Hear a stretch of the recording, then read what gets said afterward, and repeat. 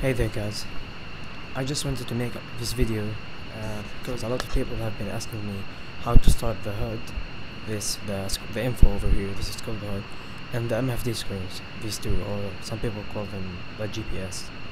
It's pretty easy and it doesn't require a lot of work, but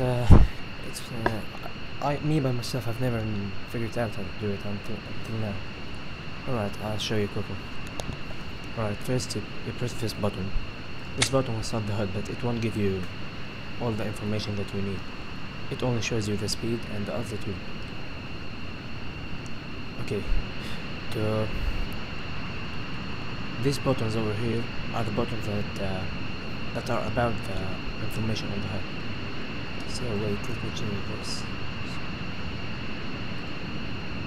Okay, there's this button you have to press. This and this one. Don't press this one. It won't show you the altitude. Alright, nothing yet. There are two more buttons that you have to press. This one, make sure you press it twice.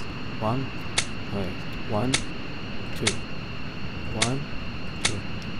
Okay, now check it out. The HUD is on. Now for the MFD screen. You have to go to this place over here for the MFD screen. Set this to nav. You can change it. Start all these. This is the one that starts the MFD. This one starts the GPS. That's it. Yeah, check it out. Notice that you must have the engine running, the plane engine running, and you must have the service pack 2 for the game, or else your screens won't show up.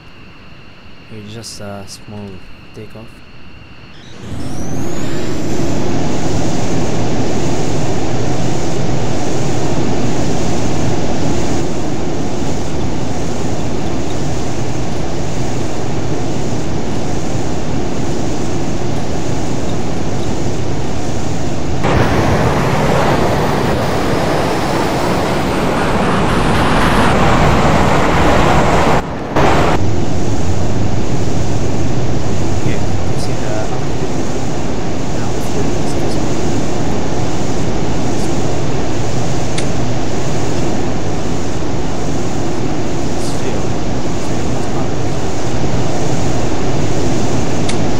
Alright, thanks for watching.